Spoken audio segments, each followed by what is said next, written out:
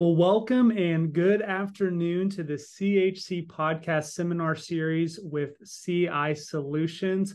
My name is Chase Marable, one of the co-hosts of the Community Health Center podcast with Dawson Nimmo, as well managing director with Higginbotham Insurance, to welcome you to today's podcast.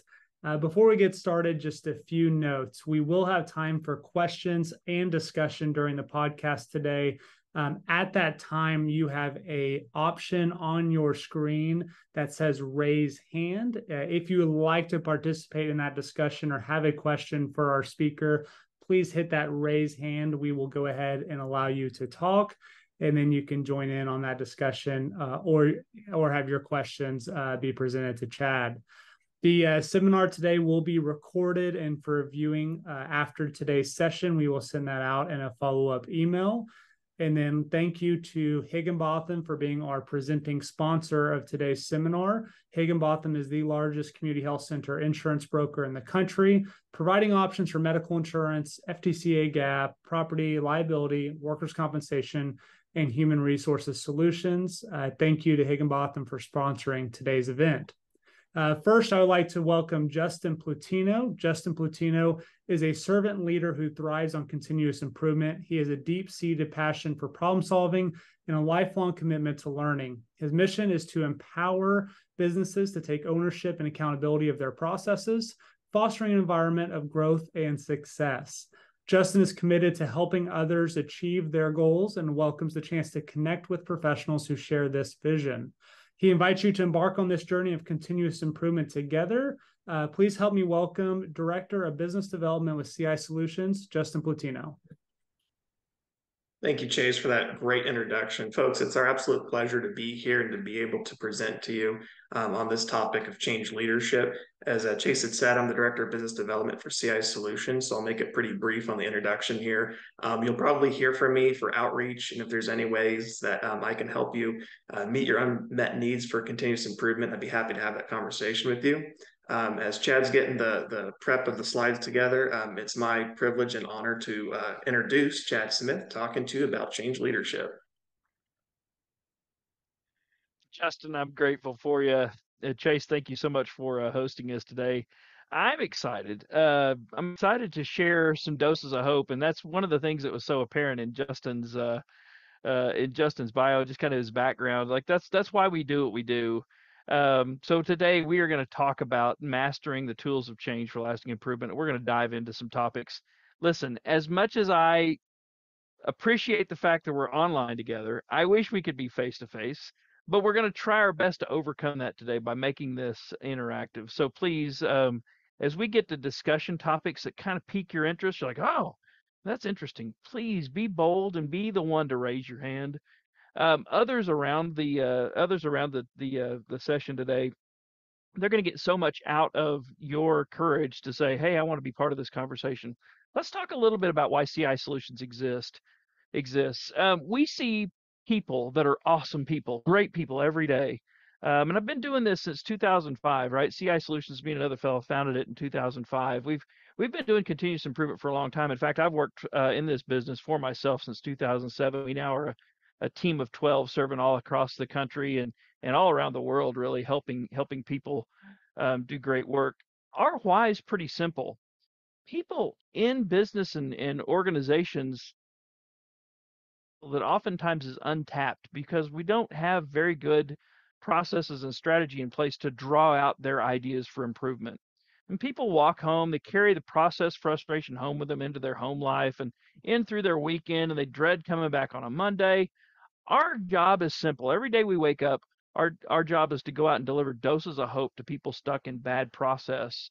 And so really it's process focused for CI Solutions. We focus in on the process of strategy for senior leadership teams. We focus in on the process of understanding value streams and constraints in products and service flow and information flow as well, and teaching leaders how to go do that for themselves so they can map their current state and go to the future state.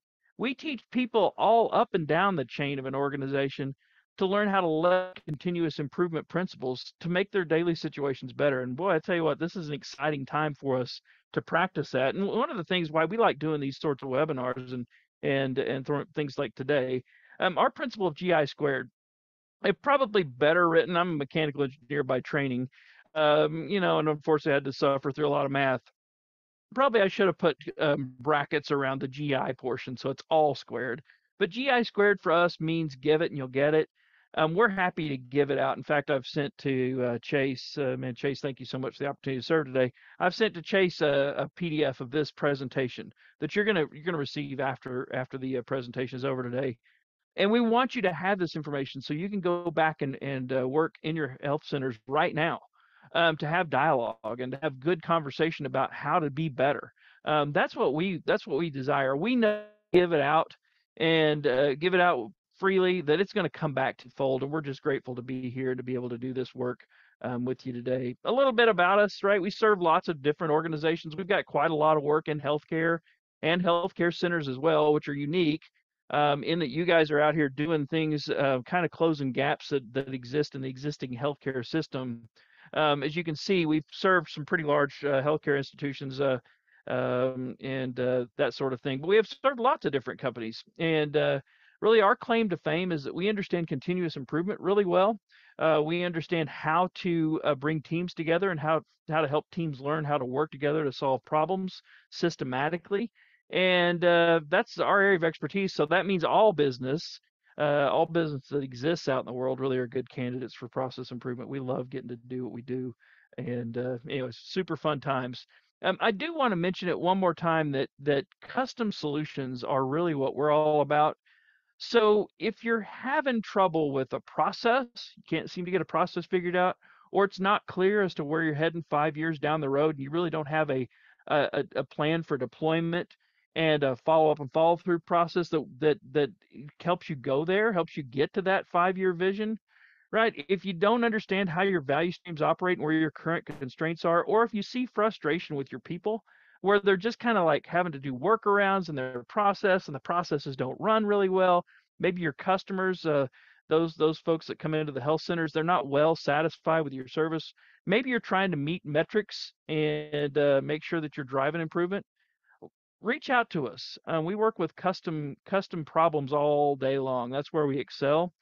And when we get together with organizations and kind of sift down through those, we can oftentimes help find those sweet spots that really continuous improvement can help. And we'll also tell you if the continuous improvement is not a good fit. So, but please reach out to us. Justin is ready and waiting, and we'd love to hear from you.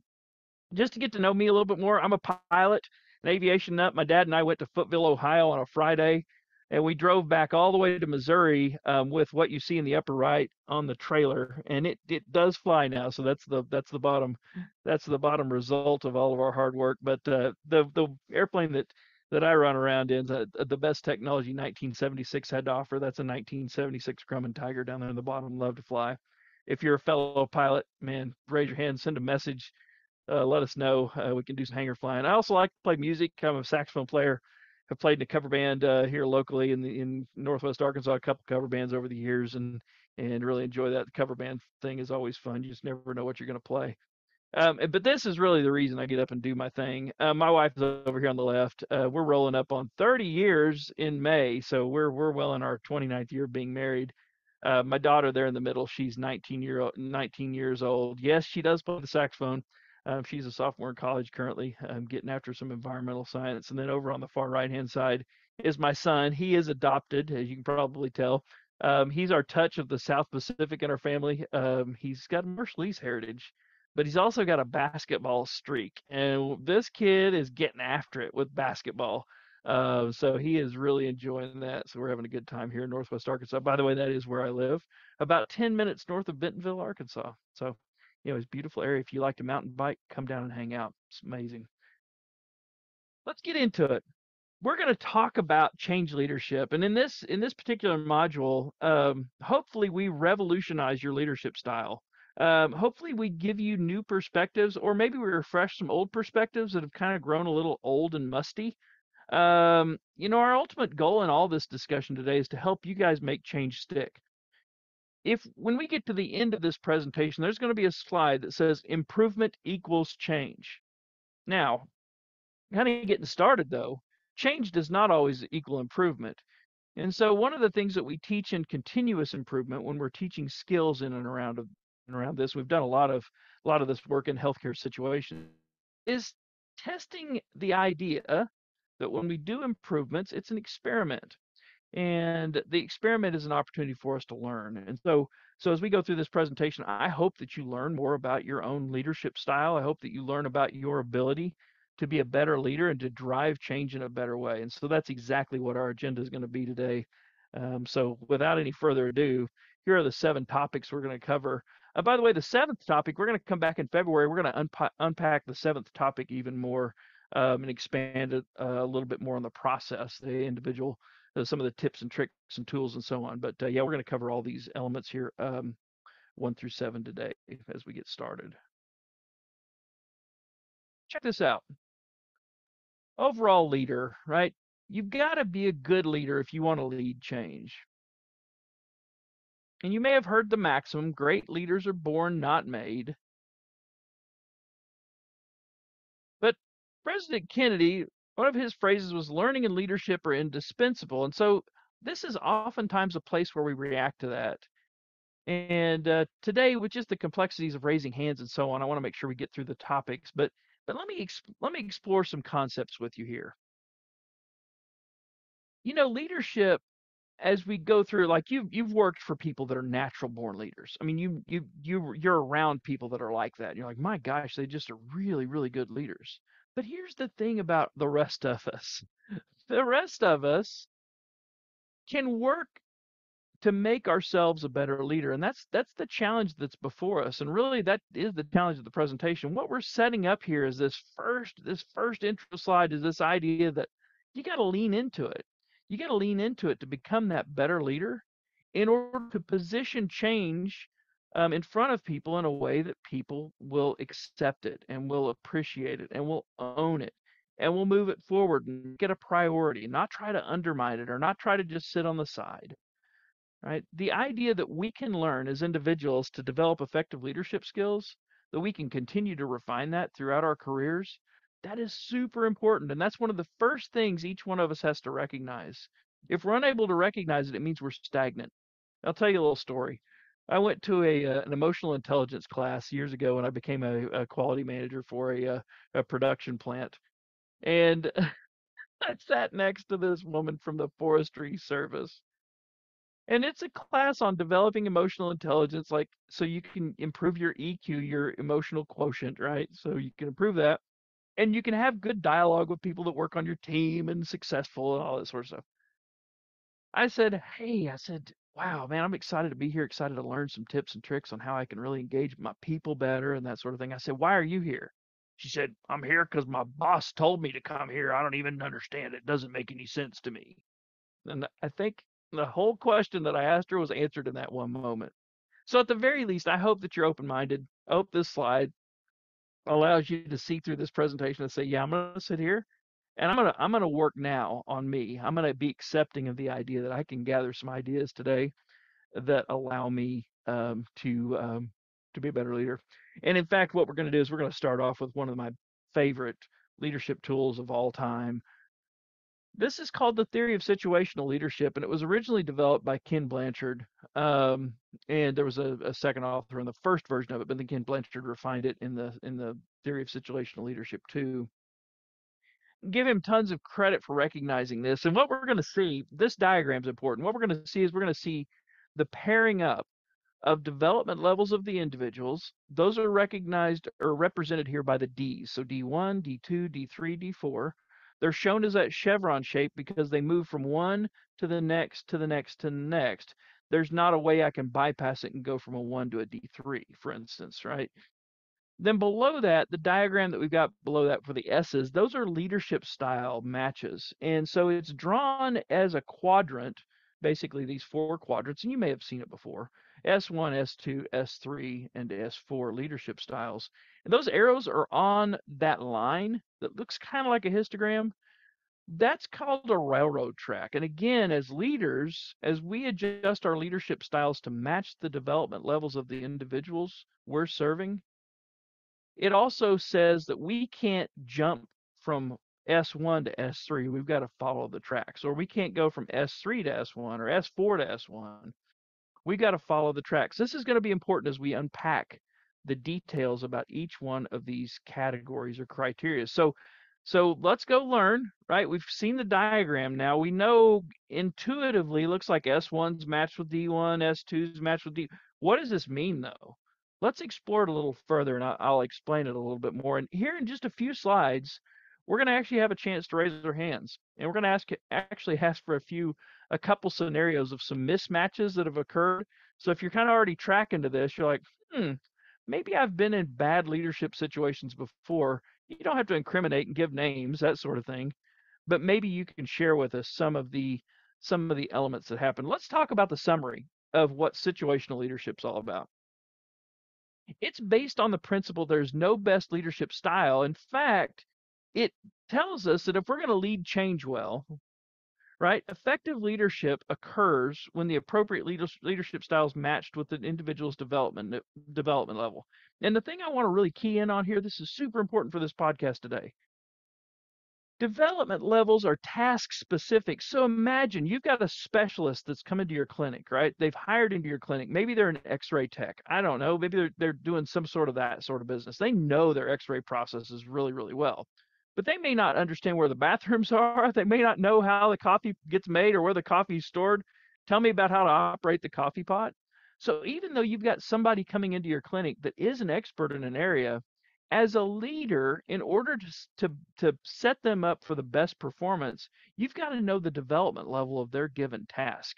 That's a challenge, right? That's the challenge. In fact, this whole thing was underpinned again by another conference I went to. I actually learned this at another training session that I went to years ago. It was a real inflection point in my career where I recognized that I had a usual behavior, a usual style, a usual leadership style, and didn't really deviate from that much.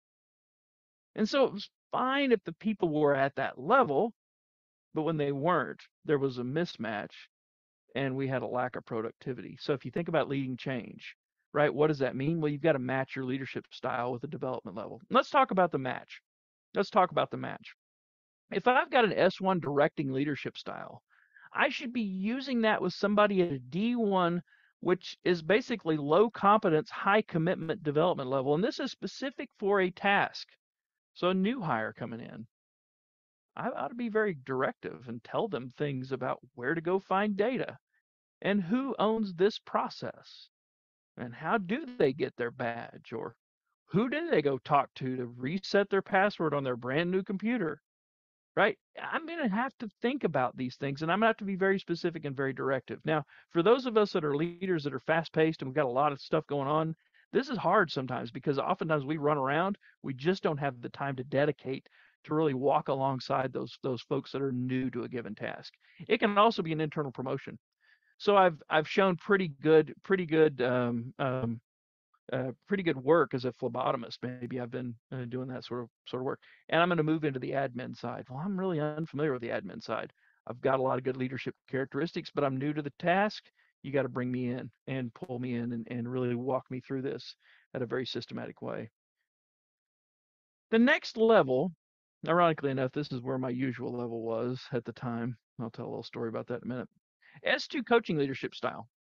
This is a coaching leadership style that should be used with a D2, a low to some competence, low commitment development level individual. Now remember, D1 precedes a D2, and this is actually kind of bad. Look at the different levels of commitment between a D1 and a D2 leader. Right, a D1 leader, high commitment, D2 leader, low commitment. Here's what people go through. When they get on board and they get into doing their work and they're excited about the tasks that they're given, there's a time and place when people reach this point where they realize what they don't know and it becomes overwhelming. And that's actually a big problem. So we've got these people that we're leading out here that are kind of getting discouraged, right? They've got some competence, but they're not fully competent on the task. And man, they're kind of beat down. And so our job as leaders is we've got to elevate them and pull them back up again and kind of coach them through the situation. We're probably going to have to make the decisions.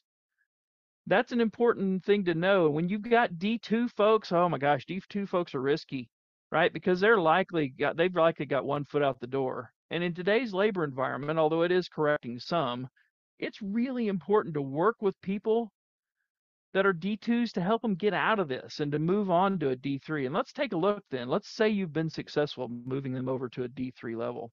So look at the mat. An S3 supportive leadership style, very different than coaching now. It's now supportive.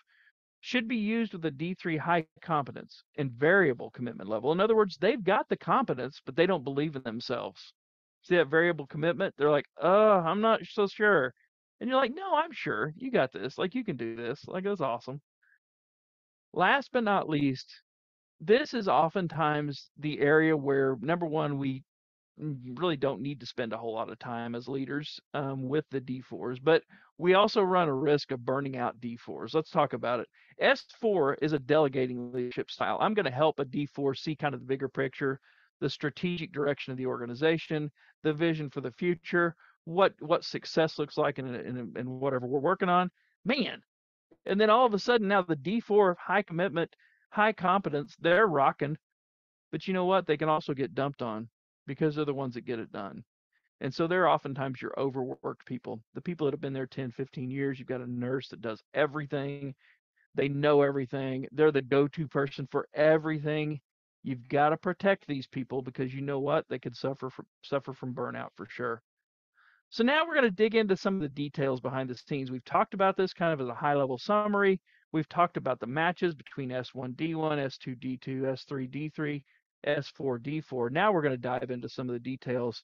And here's how I would characterize each one of these leadership styles. S1, it acknowledges enthusiasm while teaching and showing how.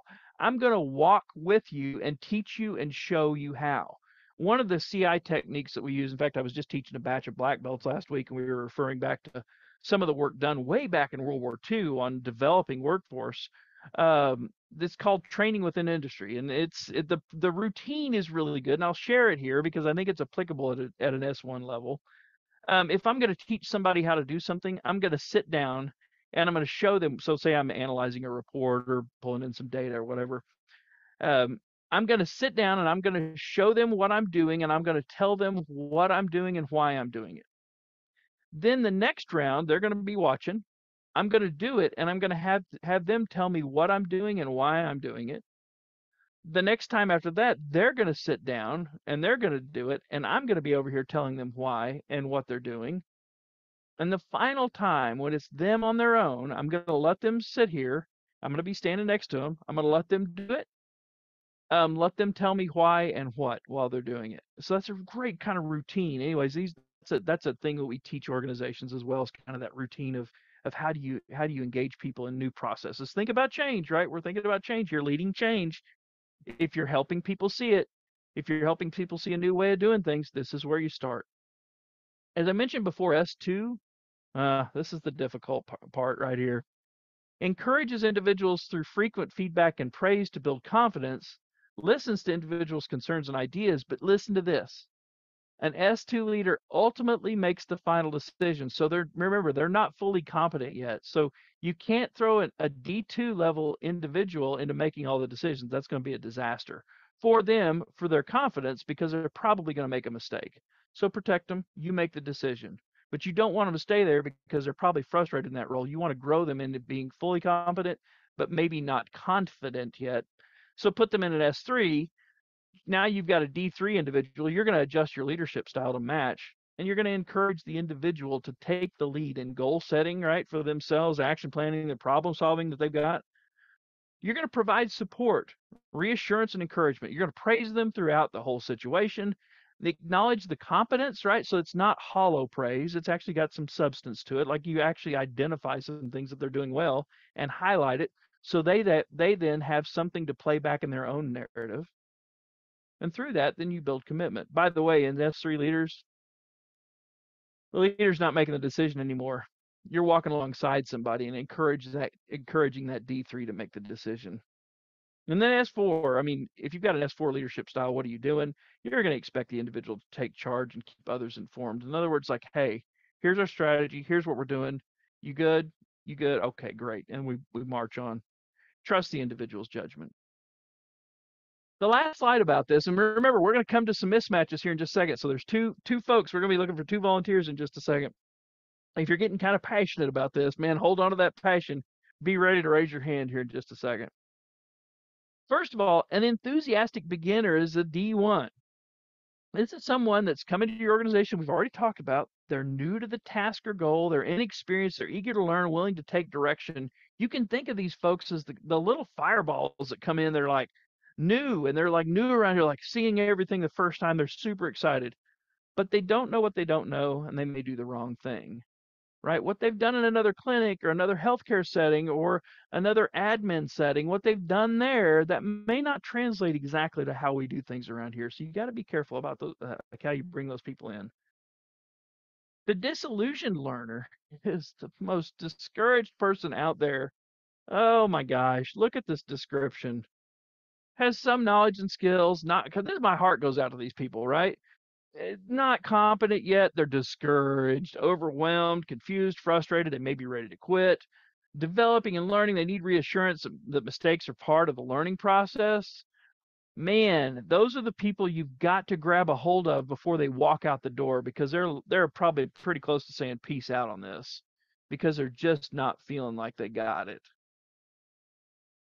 Hopefully, the organization, you as a leader, can rally around them during change as change is going on, and you can help them see the new beginning and help them gain the confidence and the competence, and you can move them into a D3 level. They might be kicking and screaming, but you can move them into a capable but cautious performer, where they're sometimes hesitant because they're not sure of themselves, right? They're unsure, they're tentative, certainly not always confident. They're probably self-critical, maybe self-deprecating.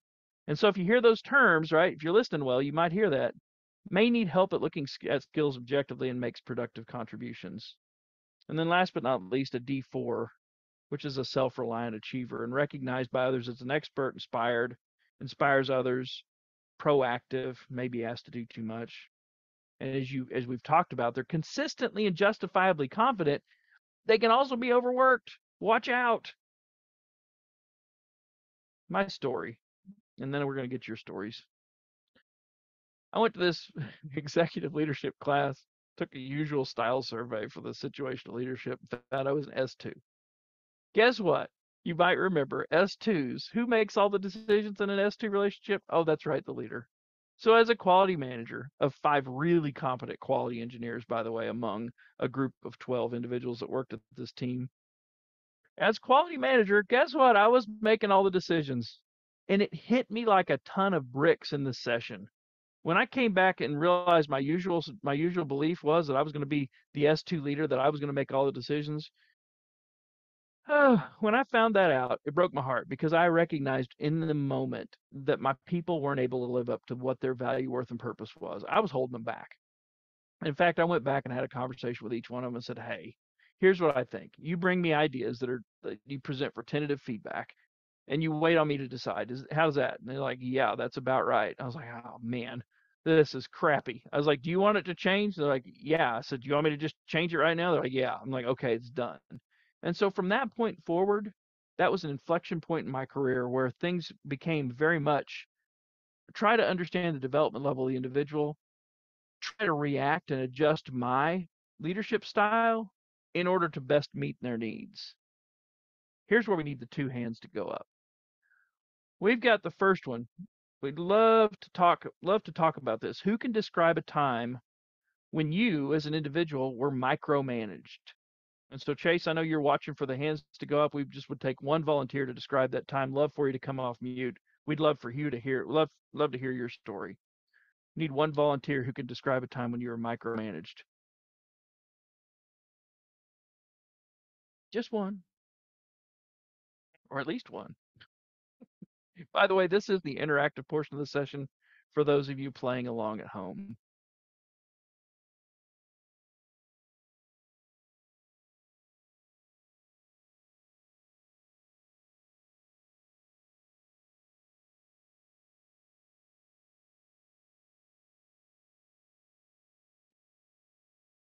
I'm pretty good with the silence. At least one person who could describe a time when they were micromanaged. Yeah, jump in there. Deb Farmer, Hi. you on? Yeah, hi. Good morning, everyone. Hey, Dev. It was when I first became a CEO, at my very first board meeting, and I sat there for 2 hours listening to everyone tell me what I had to do, what my steps were supposed to be. And they hired me because I'm known to be a change manager and turn organizations around. And yet they literally told me step by step of who I had to call, what I had to do, and everything else. And I finally stood up and just said, you know what? You hired me to do a job. Let me do my job. Exactly. Because, So Deb, yeah. let's explore that a little bit. So in that moment, like I mean, they hired you to do a job. That's what you were coming in to do. You're perfectly competent. Thankfully, you had the courage to step up. But what was it like making you feel in regards to innovation when they were like telling you what to do? Like you've got all these great ideas floating around. You're getting ready to start getting after it. What did that do for those good ideas? Well, kind of for me, it kind of makes me a little bit more ferocious than normal.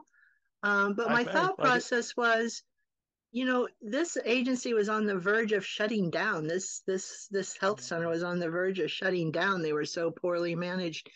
Why would you put forth the same ideas that you've been putting forth for 20 years and not listen to new Hey, ideas? So,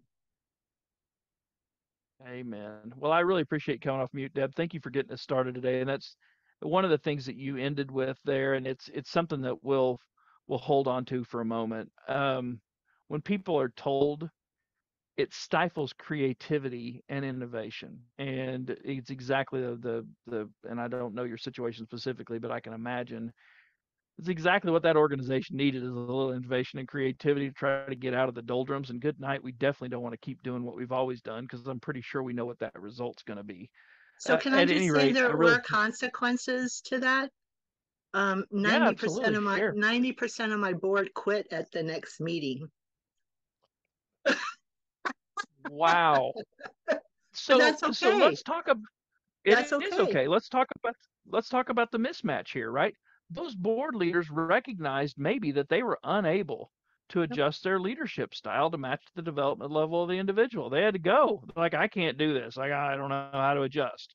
And maybe they felt like I did originally, where they had to make all the decisions in order to be a leader, which is actually a Mhm. misnomer. That's not the right thing. So, golly, Deb, anything else you'd like to add before we let you off the hook? Really appreciate your contribution today. No, thank you for letting me share. Thank you. You got it, Deb. Thanks so much. We'd love to take another one. Gosh, Deb's a hard act to follow for sure. Who can describe a time when they felt like they were thrown to the wolves? Just raise your hand if you wouldn't mind. We do this, by the way, because like you'll get tired of hearing my voice. There are great stories and great examples that exist on these sorts of situations. There's a lot of virtual training, a lot of virtual facilitation. I don't need to be talking all the time. Somebody else step up because we can learn through your story and through your experience.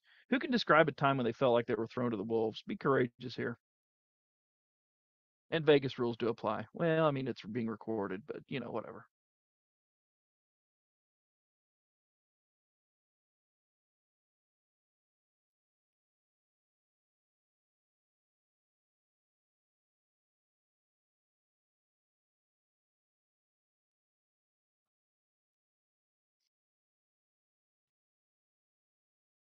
I know you guys are trying to eat your lunch. You're trying to like multitask. You got a million things on the afternoon schedule. You're like, look, let's get to it. Just like one little story here, one little example. I'd love to bring those stories out.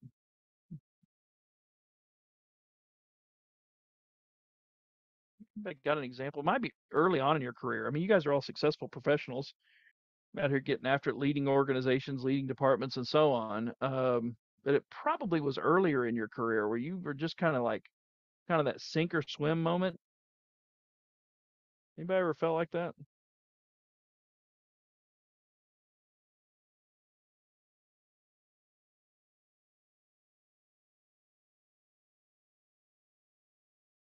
Well, with respect to time, I will respectfully move on and not drag this out. Although, under normal circumstances, I would let the silence just sit here for a while.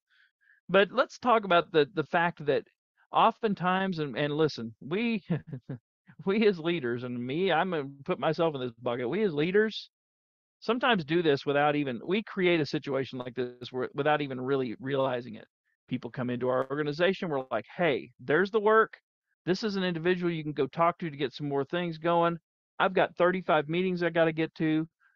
Good luck. And I honestly sink or swim them, and I don't even mean to. I genuinely want to help them, but I just don't have the time. And so in this moment, it is critically important, if you want to keep those people that are really excited and you want to limit their depth that they fall to in D2, as leaders, we've got to spend time with them and we've got to go help them be set up for success. Maybe it's that you leverage resources internal to your organization to develop good developmental processes to intake people into new roles and to help them find their footing. I'm not sure, but I will tell you that a lot of us, type A personalities, me included, we're going to let people run, like we're going to put them in and like good luck. And that may not be the most fair thing for them. We need to really support them through those early times when they get into that. So think about change, right? Anytime change happens, that's exactly it. One of the things that you might be faced with regarding change leadership is kind of this extension of what we learned with the leadership styles. It may be associated with how you actually take change and execute it into your business. Now, remember, all that stuff we just covered is still in frame. Sometimes when we're making change, we simply have to tell it, right? You make the decision and tell people that need to know. And frankly, there are those kind of buck stops here, regulation changes, there's a new requirement to save Medicare or Medicaid. You just have to tell it like it is, and it just is, and it maybe even it kind of stinks. And those sorts of changes are just not up for discussion. It's just not possible. But one of the things you can do is you can make sure you're highlighting that to your people and say, look, this is out of my hands. We got to go. Selling. You make the decision, then sell people on your idea. So that's the next kind of level of this where you're still making the decision, but you go out and promote it. Consulting, that's where you presented a tentative idea for feedback, and this is really the sweet spot for continuous improvement. And then consulting, then joining, that's when you present it out there with a set of criteria and the group reaches a consensus. That last one takes the longest. And typically it's done only in continuous improvement settings when you have a facilitator that's not knowledgeable of the process at hand. So it would be different than a leader leading change. It would be more of a facilitator leading change in that case. I mean, these are things, again, kind of in this leadership vein, we're kind of sticking in that first point. We're kind of going to go quickly through this. These are what followers want from leaders. So again, we're getting some of those musty and some of those old things that we know about. We're bringing them back to the forefront. If you're going to lead change well, first things first, be honest about it. Show that there's competence in the organization, the ability to get it done, a sense of direction, like how does this fit in our vision, or inspiration, how does this inspire me, or bring it to something that's credible, right? Really show me that you are a leader that I can get behind. And if you're going to lead change, you want people to basically be willing to walk through the hot coals to make it happen. And specifically, these are the areas typically that change is driven toward addressing, right? Our particular service delivery. So how well are we meeting customers' expectations in terms of wait times? And like how long out do they have to wait before they can actually schedule an appointment, right? So and then when we have them, like, how are we doing inside that appointment? Are they always, when they show up at the clinic, are they always late? Quality, what sort of care are we delivering, right? What are our metrics telling us? What sort of defects do we have? How are we focused on improvement? Profits, right? So what's our profits doing? I mean, I know we're all 501c3s, right? These are, the way our organizations are structured. But frankly, the more money we bring in, the more we can serve. And so, yeah, your leadership is key to success. And so really that kind of gets us going with this first overall leader section, right? If you're going to do change well, the next thing you need to do is you need to plan the change, and you need to plan that well with your team. Think about things like, how do we manage our time? How do we not let the day-to-day fires and the day-to-day excitement get in the way of our good strategic progress toward getting this change implemented? And what are the sources of risk that exist out there? So doing a risk assessment is really important when you're thinking about leading change. Proactively assess those things that will be headwinds and things that will hold you back from getting the change implemented. build a plan. I mean, let's follow a plan. And so there's this old discussion now. I mean, you may have heard like the difference between waterfall project planning and agile, right? Mostly that's associated with software development and the like. So still, the idea of building a project plan is not a bad idea. Agile certainly helps when we're doing iterative software development, but sometimes it may not be a great fit for really thinking about things like critical path methodology and the precedents and trying to figure out the length of time that it's going to take to, say, implement a new system. Um, say it's from Epic or Cerner or from any sort of database that you may have. Building a project plan is really important, but doing it with your team.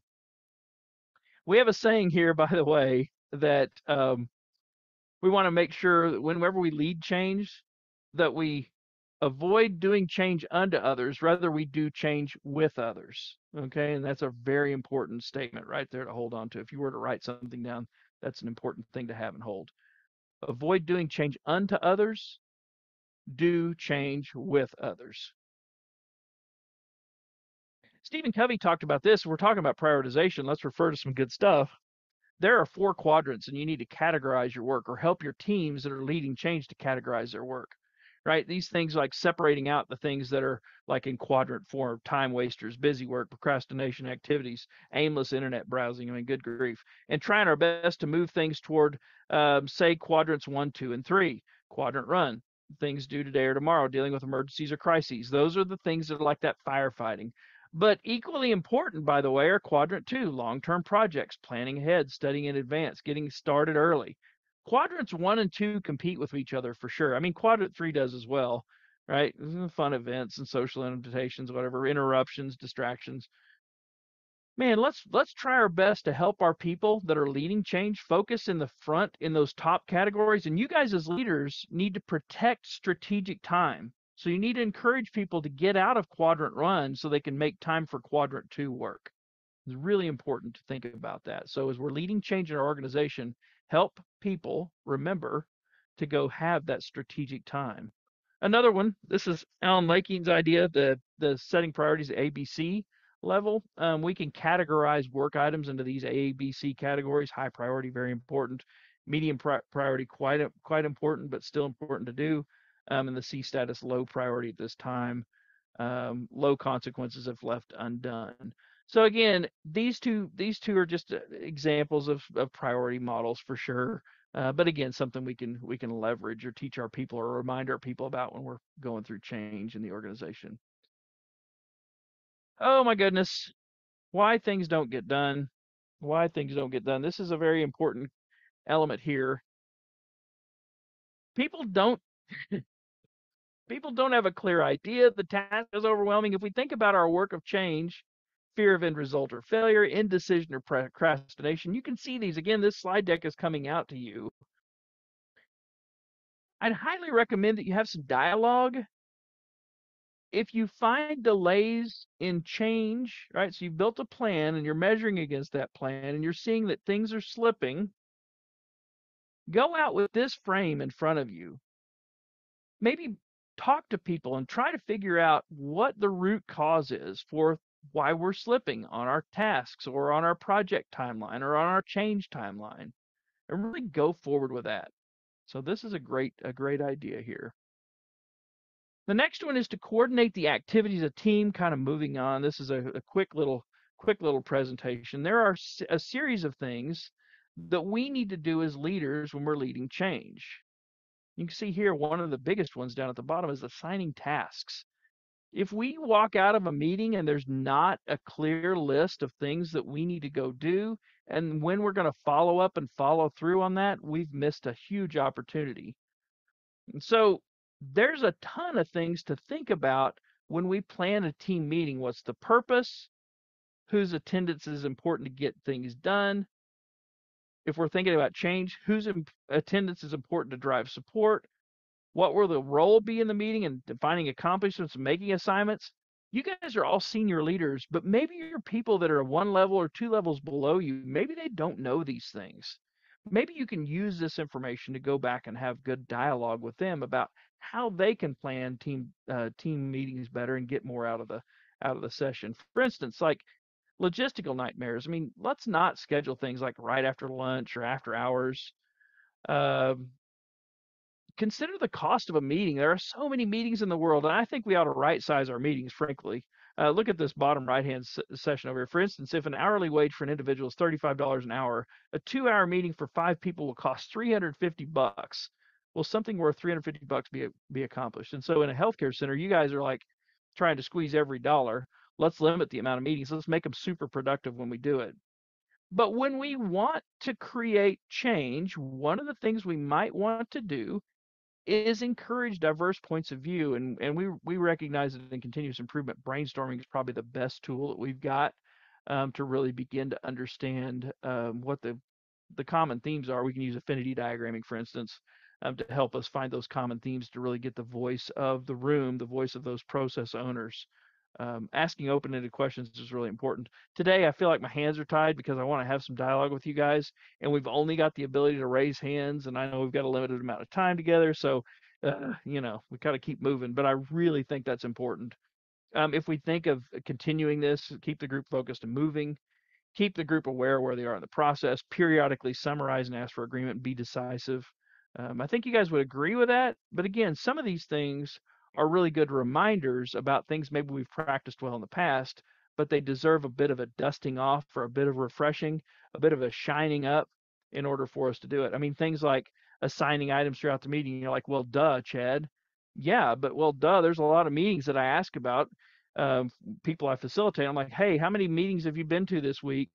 Has anybody been to a meeting this week with an agenda? Right? There's a lot of participants that raise their hand and say, no, there were no agendas in any of the meetings that were sent out, meeting planners sent out. And I'm like, good grief.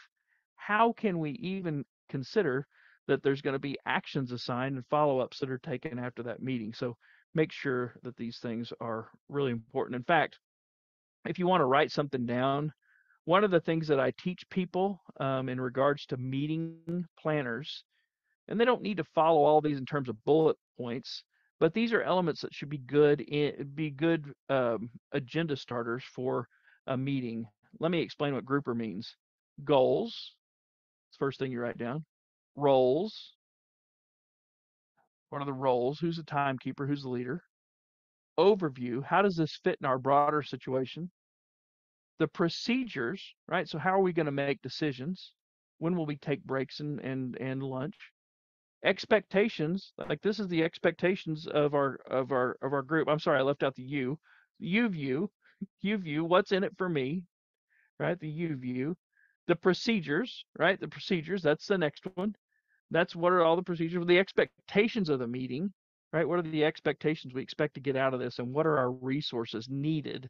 Do we need a projector? Do we need a Zoom setup? Right? How are we gonna link in everybody, right? So goals, roles, overview, you view, which is the WIFM, what's in it for me. Teach that or tell that to people. The procedures, the expectations, and the resources. So yeah, these are all critical points of meeting. Encourage diverse points of view, no judgment. Keep the group focused and moving. A time check. Make sure that action items are planned. The action, super important. And then there's all kinds of project meeting pitfalls. I'm sure you can read through this list and find the one that really would speak to you. That's normally how I do this. But again, with respect to time, we're going to keep on trucking today. Avoid these if you can, please. Communicate. The next part is step 4, communicate. When we communicate, we need to make sure the people we're communicating are the right people. We teach people how to develop good communication plans. It's not only the what are we going to communicate, but it's the who we're going to communicate to, by what means, and at what frequency.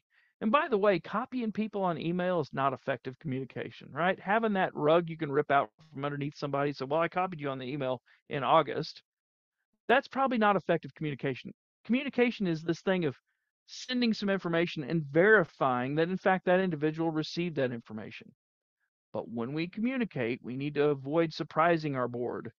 We need to avoid defensive behavior, right? So man, avoid kind of getting wound up and bowing up against something. If somebody's got good feedback, meaningful feedback, Deb, kind of going back to your situation earlier, I don't think that was meaningful feedback. I think that was a misdirected and misguided set of leaders. They didn't know how to adjust their leadership style. That's different. But avoid defensive behavior when people have good feedback. I think that's important. Especially, I would say avoid defensive behavior when people within your organization, right, maybe even below your levels or at your peer level, when they've got good feedback, avoid defensive behavior when they have it. Super important. There are 4 ideas for ground rules for communication, but I will tell you that one in the upper right is the most important one of all 4 of these. When you have somebody that sends you an email, we've all had this happen, and it gets you completely wound up, and you start typing it back. Hopefully, you've put in the send to area, you've put your spouse or significant other or really good friend that you're going to send it to as your sounding board, and you fire off this email and send it, right? Here's what happens when there's a physiological effect in our bodies. If we go back to cavemen days, there's 2 things we do when we're faced with a threat. We're going to either clock it, right? Or it's the fight or flight, right? Fight. I'm going to clock it or I'm going to run away. And so my body automatically takes my blood out of here and moves it down to here. And so guess where my blood isn't? It isn't in my brain. And so I learned this technique years ago, and I'm sharing it with others. I love for people to remember this. That idea about counting to 10 actually works, but it's even bigger than that. Look at what this statement says. Let others' ideas enter your head and sit side by side with your own idea. A good listener makes a decision with the most data. That's critically important. If you can let others' ideas sit side by side, completely competing ideas, the ideas that might wreck your current vision, like they're just going to rock and roll it. If you can let it sit side by side, maybe you send them an email that says, hey, I just got your email. I'm going to go grab some lunch. Would you be available after lunch to maybe talk about this face to face? So you can go away, letting that idea sit, and then come back together with that individual that has that competing idea, and you can really begin to learn what they're trying to say and make a good decision. There are some really good recommendations here about improving your listening skills. And as you can see today, one of the things I'm doing via camera, which is super weird, but maintaining eye contact is really important. Avoid sitting behind barriers and establish equal positions. By the way, I don't know if you can see this, but I've got my arms crossed. You know, most people would say that's a closed position. So if you've got your arms crossed when you're listening to somebody, that actually may not be a very good idea. It may send the wrong signal. But a lot of times people just have this because their arms are cold or because it's comfortable for them to cross their arms. I will say this, rocking back way in your chair and like not looking at, even worse, picking up your device and doing something on your device. It's pretty rough, right? Pretty rough.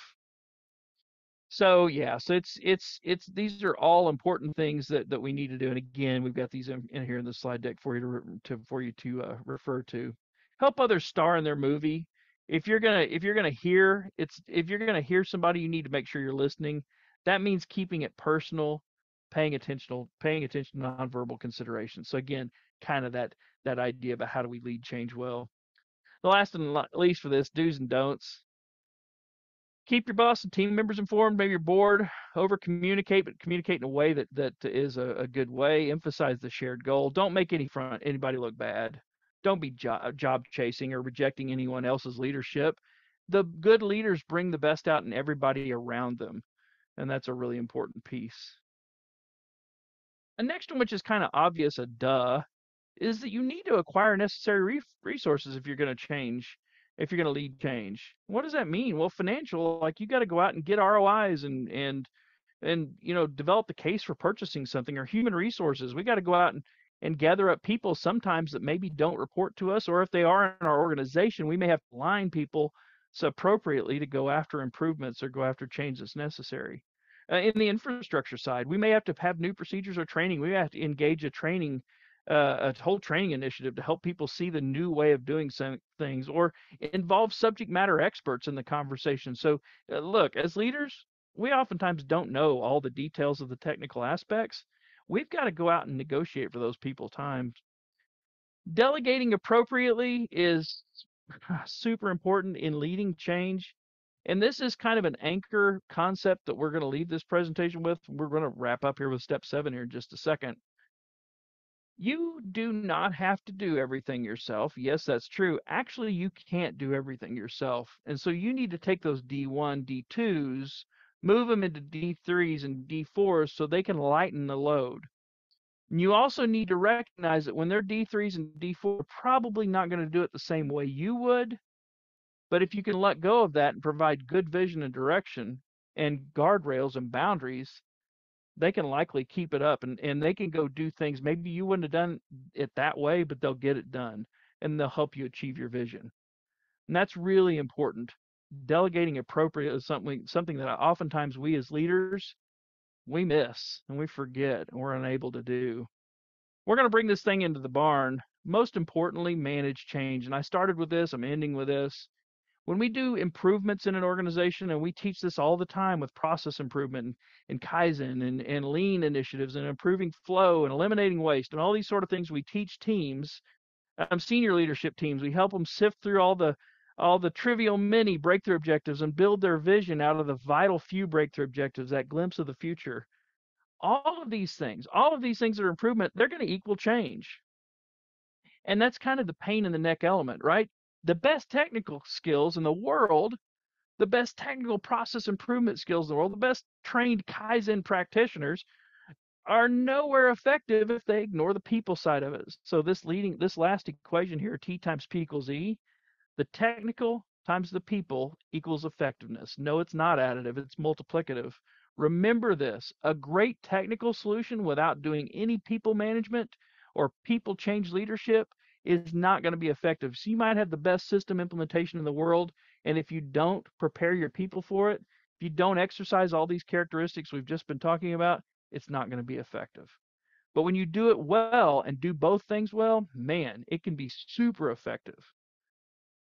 We're going to be coming back to this topic in February, and we're going to be talking through what GE learned about the change acceleration process and some of the steps they developed and tools along the way where you can help people let go, get into a neutral zone, and come into a new beginning. And I hope you can join us for that podcast in February. In between now and then, I'm going to turn it back over to Chase here in just a second, but in between now and then, we would be delighted to connect with you. Connect with us on LinkedIn. Our contact information is in this presentation. And I got to tell you guys, it's been an absolute delight and pleasure for me to be able to be on the podcast today. Chase, thank you so much, man. This has been awesome.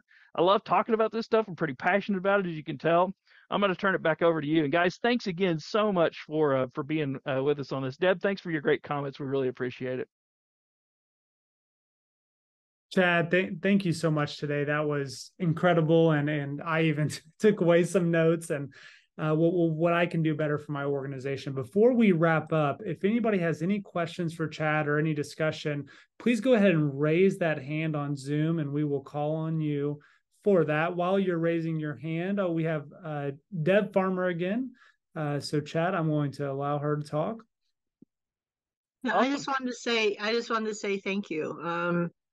Because you touched on some real points. I can't wait to take it back and do some introspection of who I am and how I've operated, but also how I've changed over the years with this organization in my 25 years with this health center, and what the difference is as we've grown through this whole process. So thank you very much. And just so you know, PDSA is like a second language to us at our center. Love it.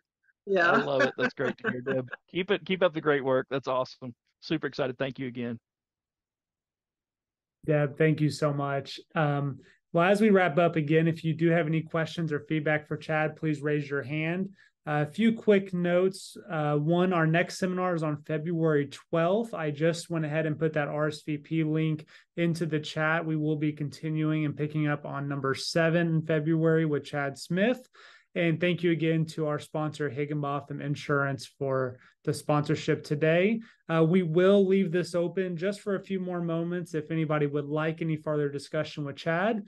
Otherwise, thank you so much for joining us today, and we wish you all the best.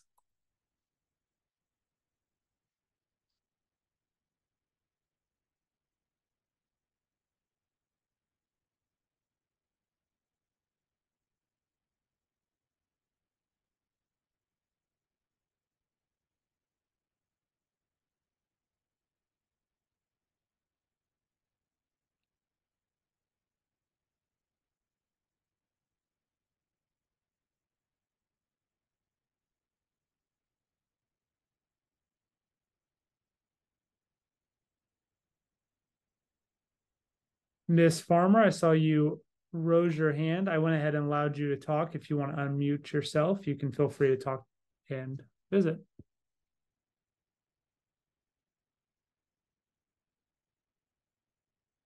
Sorry, that was a mistake. But the chat box, I can't get into the chat box to access anything. It says it's closed.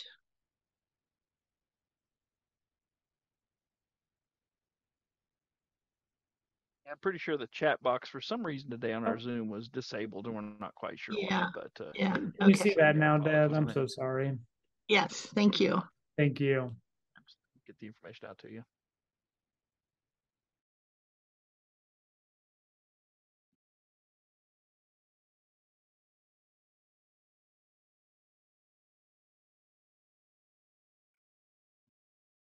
It's like we've got, and I'm apologies, Gazal, Ringler. Yeah. Yes, thank you, Chad. This was a very, very great presentation. I was wondering if there was a way that I could access the recording or get your slides, please.